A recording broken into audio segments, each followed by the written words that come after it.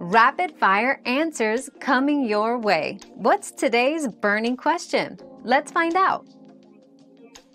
To determine if a dead battery is truly bad, look for warning signs such as a slow engine crank, dimming headlights, or the battery age exceeding 3 to 5 years. A multimeter test can provide a definitive answer. A reading below 12.6 volts when the car is off indicates a potential issue. For an accurate diagnosis, consider a professional battery test at an automotive service center, as they can assess the battery's condition and advise on the necessity of a replacement.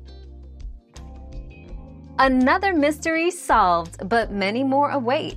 Keep up with our daily discoveries by subscribing and turning on notifications.